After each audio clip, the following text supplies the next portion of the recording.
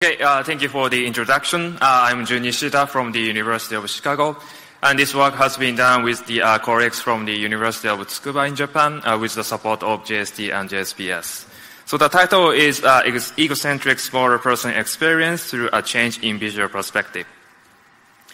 So the question in this research is how can we share one's experience in a daily life, a particularly smaller person's experience, in more embodied, social, and egocentric manner. So to tackle this question, we have developed a wearable device that can change your visual perspective into a lower position. So wearers can observe the surrounding world from the lower stature. Then they can understand how children perceive, how smaller person perceive the world.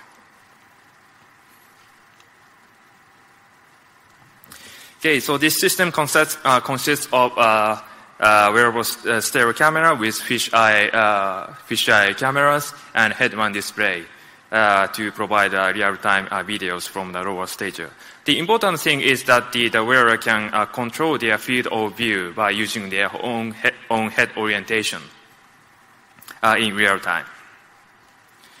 So the visual translator device equips two 180-degree fisheye cameras and microphones and motion sensor to detect the wearer's body orientations. The software is configured by Open Frameworks environment, which creates stereo rectified images from the captured spherical images from the fisheye cameras. The latency was measured as around 120 milliseconds, which is still sufficient for preserving the agency of the user's actions. For more details, please refer paper.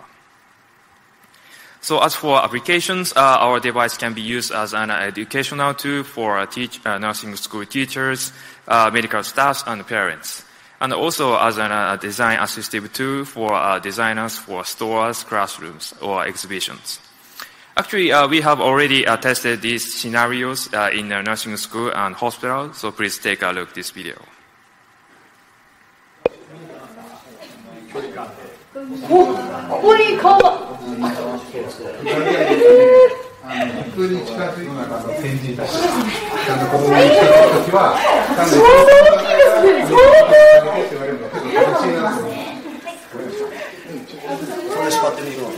What? 怖い、確かに怖い。見えてます？ギリギリ。ギリギリ。ギリギリ。ここにね、台があるように見える。カウンターの台。あ、ちょうど目線で。むしろ。So now let me explain how our research can be defined through the related works review. So actually there are several attempts to create a sense of being a child in the field of design to provide a design guideline for children or like elderly persons. So one study proposed the methodology of using a fixed camera at the lower point of view to evaluate the accessibility for the children in a public space. Honda Motor Company provides a cardboard goggle to reproduce a child's narrow perspective to help car drivers to understand how children perceive the road environment. And also MIT H Lab developed an elderly suit which degrades your visual and motor capabilities to reproduce the elderly's experience and help the evaluation of the accessibility in transportation system. And in psychological studies, many studies have investigated how perception is modified when their body ownership is transferred to a small doll or a shorter arm or a smaller avatar in a virtual environment. And they reported that having embodiment of a child influences object size perception and distance perception, self-identification, and even speaking behaviors. But users' experience might be passive or static when they use a rubber hand illusion technique.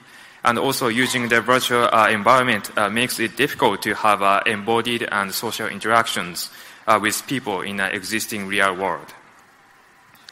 So if we think such plot with a passive and active axis on the horizontal and real and virtual axis on vertical, so related works can be placed like this. Study with rubber hand illusion technique where users have to receive the tactile simulation while sitting or laying down on the floor could be a passive experience in a real environment. On the other hand, having a child's embodiment in VR could isolate from the real and physical relationship. So actually, our study places here where users' experience is more active and embodied while involving social interactions in a real-world environment. Then we would like to explore its possibilities and challenges for gaining embodied knowledge of a smaller person's experience in a real-world environment. So what we are trying to do in this research is shaping body representation into that of another in a real world for acquiring the embodied knowledge of one's experience. So this interaction style allows users to reach to real people and objects. Therefore, existing physical or social knowledge in your classroom, workspace, or home can be also used to understand how users' body has changed by comparing. This allows more active and social interactions, and we believe that such environment provides a more authentic embodied experience. So to verify the shaping of the body representation and also to explore how it changes one's experience, we investigated these three important factors, which is the changes in the user's perception, action, and interaction by shaping body representation in real-world environment. So let's start from the perceptual experiment. So in this experiment, we performed a personal space evaluation. So objective of this experiment is to evaluate how changing eye height changes the interpersonal relationship in a real world.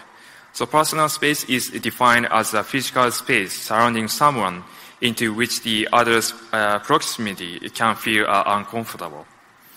This is a very important factor that represents a social relationship between two persons. So in this experiment, we observed the changes in his personal space with or without changing height or perspective. So here shows experiment setup. We used a stop distance method to measure the personal space, which is commonly used in psychological studies. And there are two important conditions. The one is standing while camera is placed on the head, and the other is standing while camera is placed on the waist position. So we recruited 9 nursery teachers, and experiment was conducted in a nursery classroom. So here shows the result, and it shows that the shifting the eye level down significantly enlarged their personal space. And participants also mentioned that the approaching experimenter looks bigger than usual. Also, they stated that they want to stand up on tiptoe to make their perspective higher.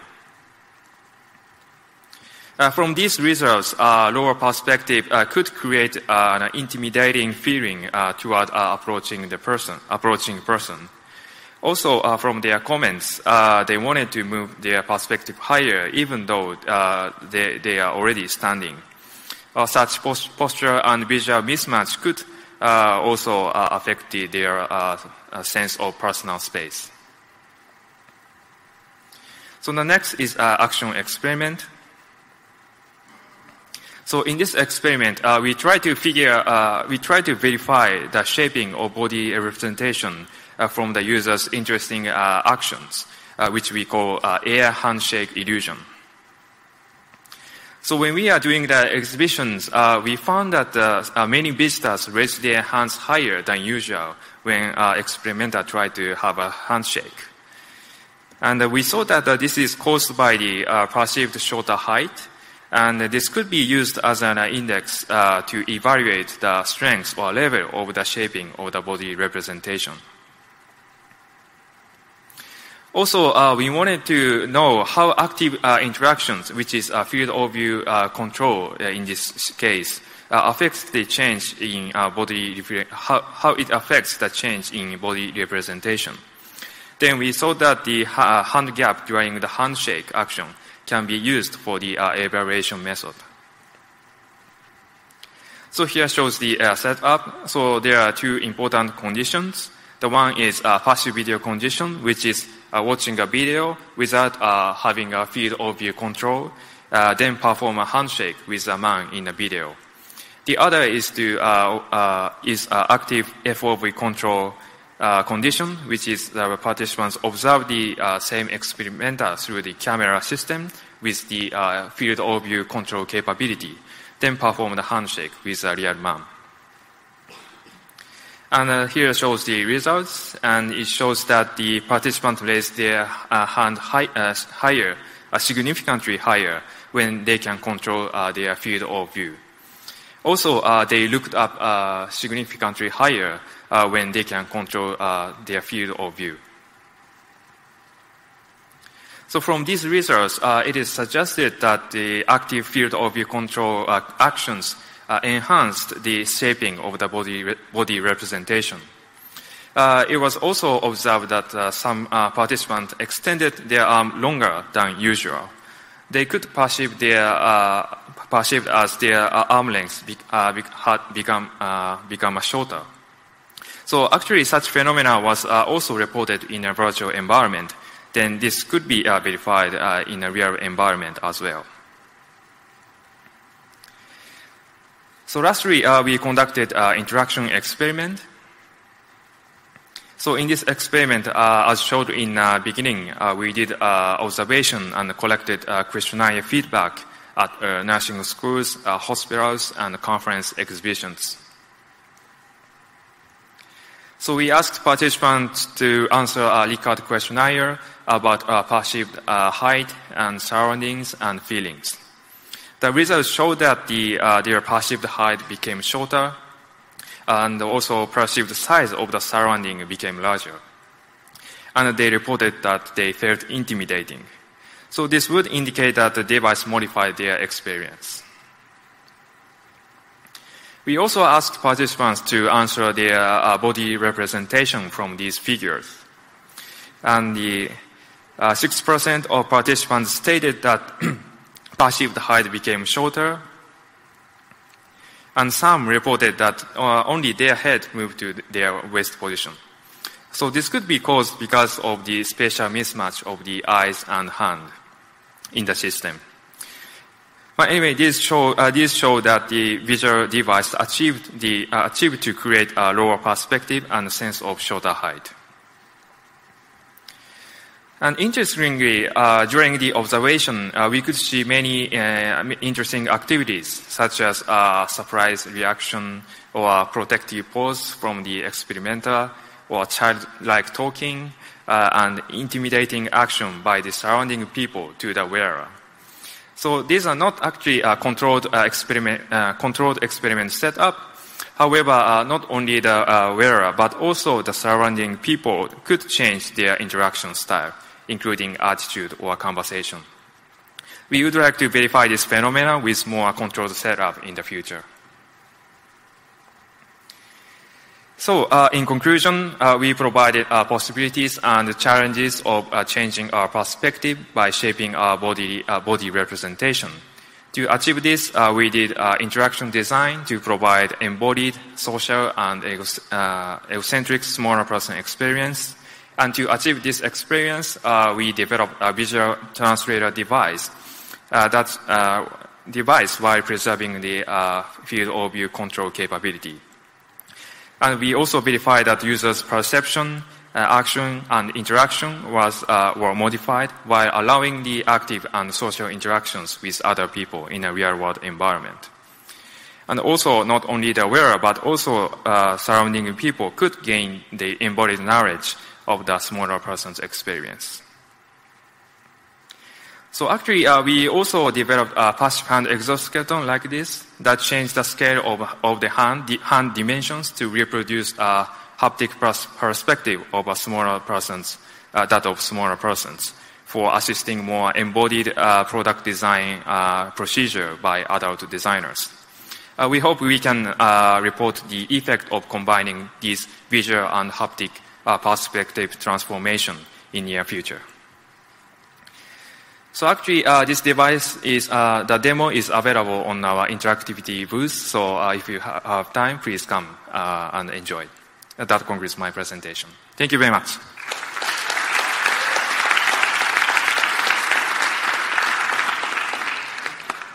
All right, so we have microphones here, and then in the middle. So, I mean, I'm going to ask one then.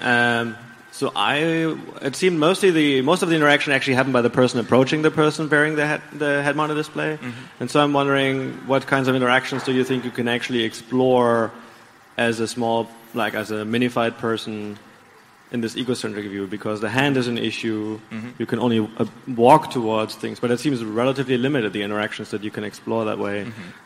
Your own interactions. Yeah. So as I showed in the last slide, we are also considering some haptic perspective transformation, and actually the device is configured in a wearable form factor, and so the wearers can freely walk around in an existing environment and freely able to have interaction with the surroundings. So. I hope we can find another new findings with the long-term or another experiment parameters. Hi, Dorothee Smit from Salzburg University. Thank you for your talk. Very interesting work. Thank you very much. I was wondering, I've looked at your paper a little bit because I'm looking into similar things as well. And I was wondering, so if I understood correctly, you're using basically a 180-degree field of view. Yep. And then low-passing the sides. Do you think that had an influence on the level of immersion and sense of presence? And if so, do you think you could speculate that if you had a 360 view, the effect would be even greater? Yeah, thank you for your question. So we, as you said, we use the 180 degrees fisheye lens with full HD output, and we crop in a certain area, then rectify, and then display on a head-on display. So the resolution is not so much high, but so in terms of that, the presence in a head-on display of the person could be decreased.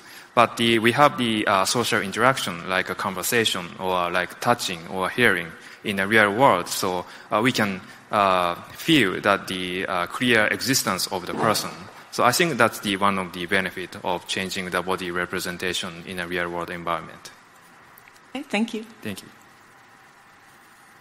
Hi, I'm Shin from Sony Computer Science Laboratory. Thank you for great talk. So I have a question. So your system provided some kind of very small person perspective for the user. Mm-hmm. But what about how other people perceive that person? Mm-hmm. Because in the system, still some people can look at his face. Yep.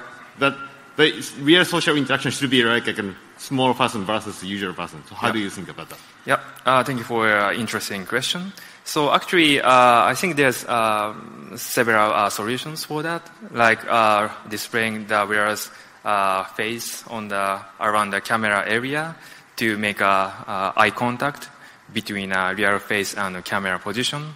So maybe we can discuss another implementation method. Okay, thank you so much. Great talk. Thank you. Let's thank Yoon again and all the speakers of the session. Find Vino and other speakers of the session after the session in the coffee break. Enjoy the rest of your day.